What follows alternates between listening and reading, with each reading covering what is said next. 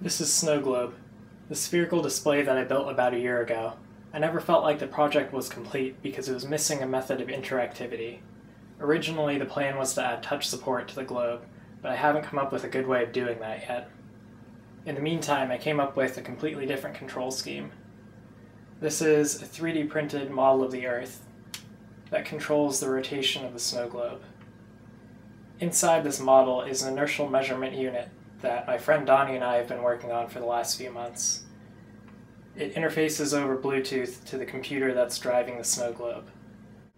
In this mode, the rotation of the snow globe follows the controller one-to-one.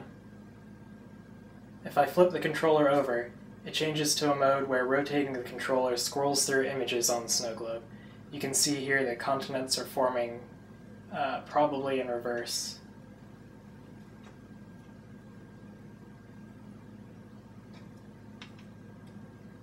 Here are seasons, I believe 1 image per month.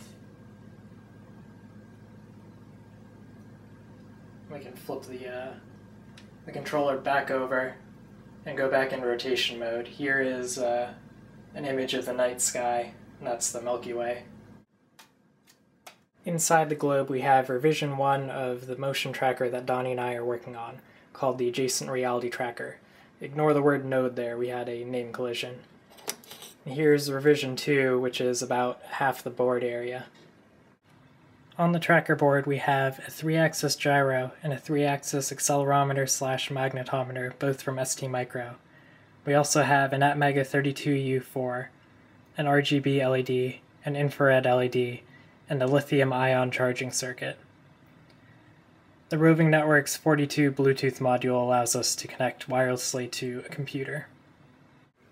Tracker uses an orientation filter from Sebastian Madgwick that takes the raw data from the magnetometer, the gyroscope, and the accelerometer and fuses them into a single stable quaternion, which we then send out over Bluetooth, over USB using the Lufa library, or directly over serial.